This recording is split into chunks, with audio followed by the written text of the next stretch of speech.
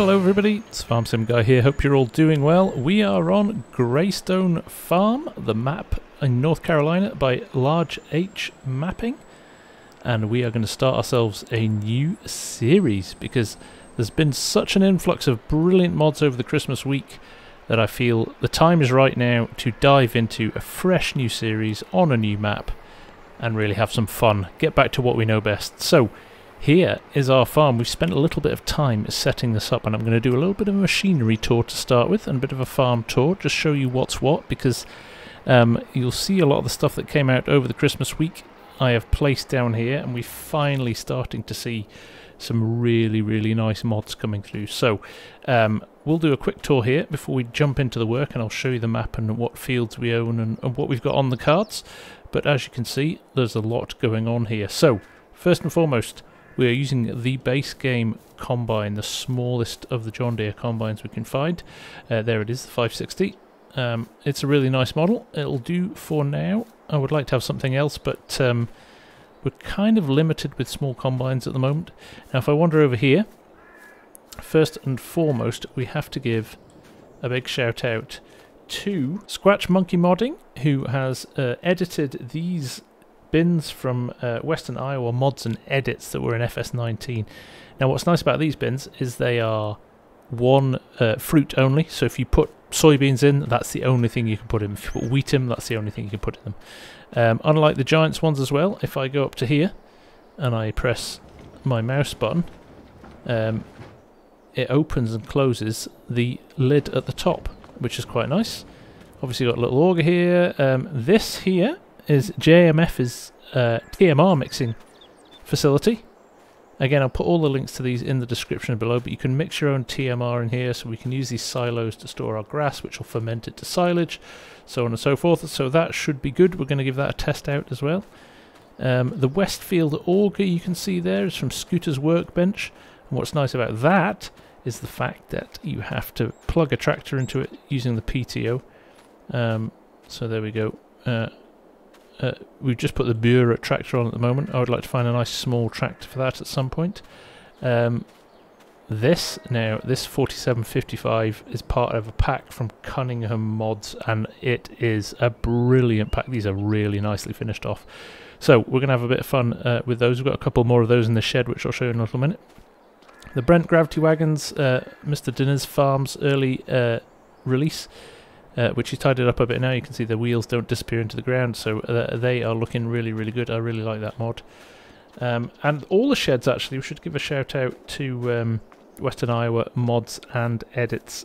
These three sheds we're seeing here, the machine shed there, the storage shed here where we're going to put some of our stuff once we've combined or harvested it, and this fantastic beef cattle shed. Now it is a beef only cattle shed, but that's what we're going to do on this series. We're just going to rear some cattle and grow them and sell them, so we'll have a little bit of fun with that in a little bit of time as well after we gather some food for them. But for now, that is us. That is our little enclave in the middle of the North Carolina countryside. So I was going to say that's us, let's move on, but in here we have got quite a lot of machinery, which I want to share with you. Probably touch on these as well. The truck I'm driving, that's a Chevy Expendable Modding, and also the truck. There it is, another Chevy, a Chevy Bison. Really nice truck that. Again, Expendables Modding stuff. They do some awesome stuff, so really nice. Let's pop this and you will see some other toys we have available. There we go. Really nicely opening doors on the shed there. So another 4440 John Deere in there with a New Holland harvester on the back, forage harvester. That is from Skywalker Mods. In fact, that and the forage trailer from Skywalker Mods, both edits. The Mayo one there, so we're going to get those in and do some work with them in the next wee while, which should be good. We've also got a grass pickup header for that as well, so you can swap those two out. The 4955 there with a front hitch on it. There's a reason for that front hitch on it as well, which I'll show you in a little minute. But again, really nicely finished tractors. Those, gotta love those. We've got a plough. We've got a We've got a stone picker, standard stuff in there. And again, we've used this already, but Roosters Modding's brilliant John Deere baler edit is really, really nice as well. And we've just got ourselves a little windrow here because we struggle a little bit. The width of the pickup on that, rightly so, is quite narrow. So we're kind of hoping that maybe we can run this on the front, which is why we've got the front hitch there on the bigger John Deere. So there we go, a little bit of kit in there. We are probably going to dive straight in and do a little bit of maize collection because we want to get some silage into these and get ready for the cows coming. Now let's just quickly look to the map for a second. So there's where we're based. You can see we've got fields dotted around all over the place. We've got a little batch of fields up here, 29, 31, 44 and 45. All growing. They're in the wrong setting here at the moment, but various states of readiness. The wheat is ready to go already. We've got a soybean field here that is ready to go as well, and this is oats. Down here we've got another corn field, and we've got wheat behind that, and then again more soybeans, more corn, more wheat, and a tiny little field of oats in this patch, which we go basically through our yard to access these. So these are kind of quite in the middle of nowhere. We've also got a couple of chunks of grass here which could come in handy for chaff for feeding the animals, so we'll utilise them at some point as well. But what we're going to do, I think, first and foremost, priority really is to get some feed for the animals. So I think we're going to dive into one of these cornfields, probably 73 down here or 68 along the road, and we'll grab some corn and we'll deliver it back to the farm. We'll get things started. So with that in mind, let us jump in the 4440 and run down to our first field. So yes, the reason for really hanging on until I did my first Let's Play series was kind of just everybody was doing the same maps. With the base game maps, much as they were great for finding out about the game, they weren't really floating my boat. There wasn't a lot of engagement for me with those maps, so whilst doing a few tutorials and finding out about how things worked in the game, I wasn't at a place where I really wanted to do a series on any of them. But here we are. The first of the mod maps are out, and we have got the potential now to do something a little bit different. So, without further ado, we are going to dive straight into this and see how we get on. Now, let's line ourselves up here. I'm seriously considering maybe just whipping round the outside once or twice while I get my bearings. I do have GPS on this tractor. As a paid-for add-on. Obviously, I don't think it originally came with this when it was a new tractor back in the day, but through the delights of modern technology, we can add it on later on. So what we'll do, we'll set our A point there. We will spin this up, unfold it first. Oh, we've got to unfold the pipe as well. There we go. Powered up and running. We'll run forward, hopefully in a straightish line. And as you can see, we are harvesting already. And then I'll hit that point there to set our B line. Let me just load up and see what's happening here. Auto width, yes, it's a measly 6 meters. It is an offset as well, so it's going to be interesting to see how this works. Not something I always do. But it looks like it's offset itself to pick up this edge, and then we'll turn. Well, we can't really turn, can we? I'm going to have to loop around a bit, but then we'll come back and see what we've got next.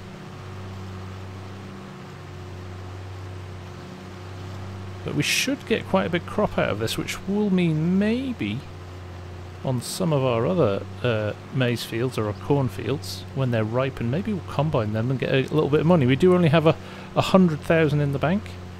So obviously setting ourselves a little bit of a challenge, not a huge one.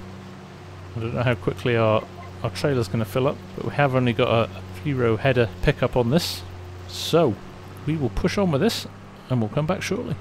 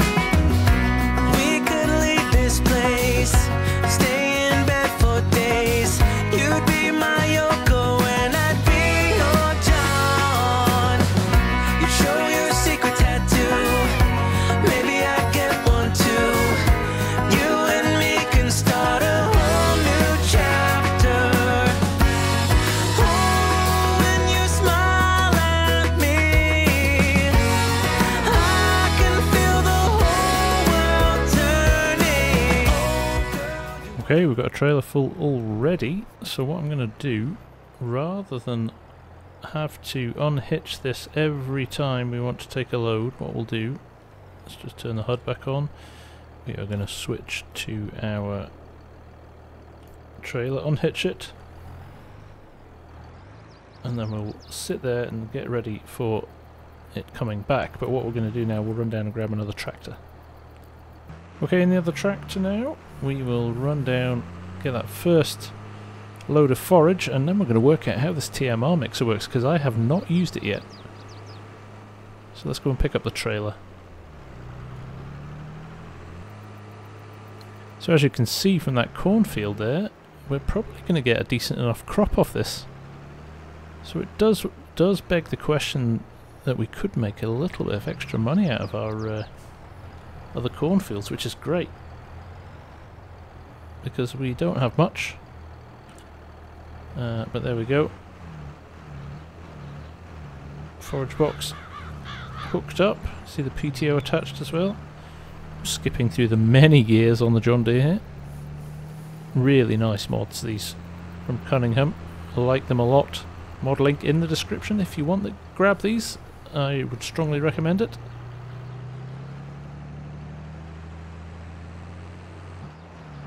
Right, here we are back at the yard. What we're going to do is just run around here and get ourselves lined up. Now, what I haven't done yet is set up the blower.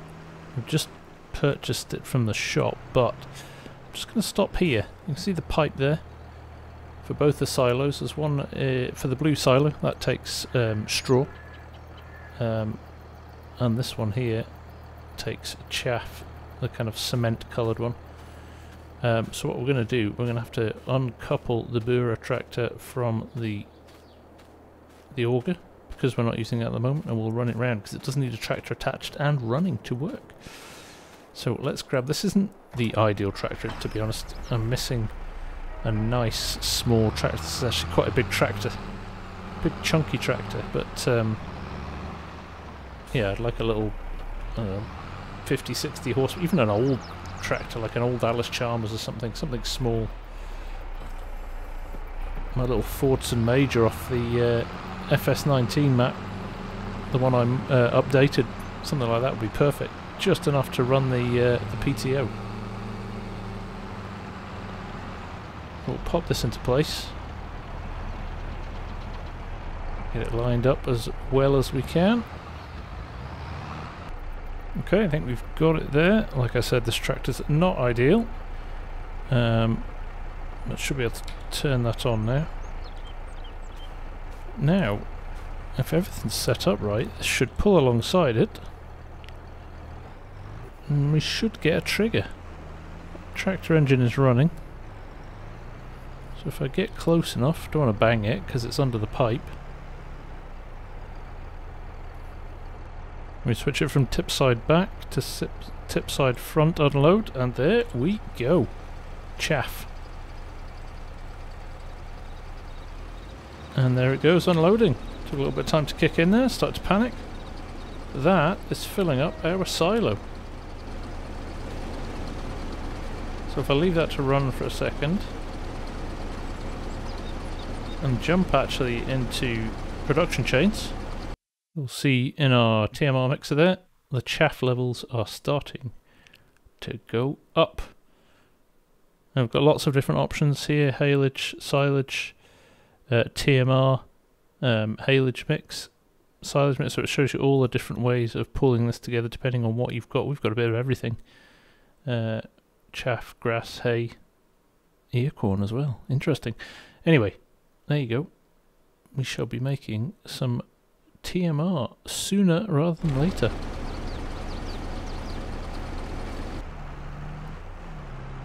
Okay, all unloaded and into the silo, so we'll go and get some more.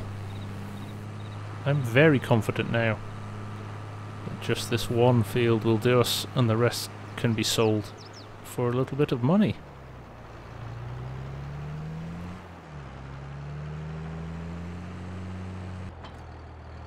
Drop the trailer off there, just roll forward out of the way. I'll leave this tractor here and we'll get things hooked up again. and we will go back to harvesting. And there we go, up and running again, and getting that trailer filled back up.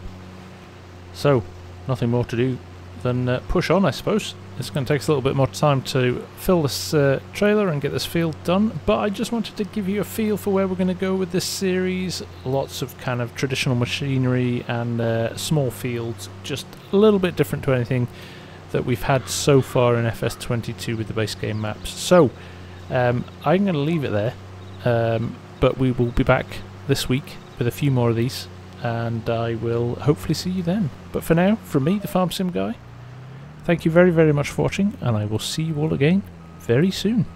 Bye for now.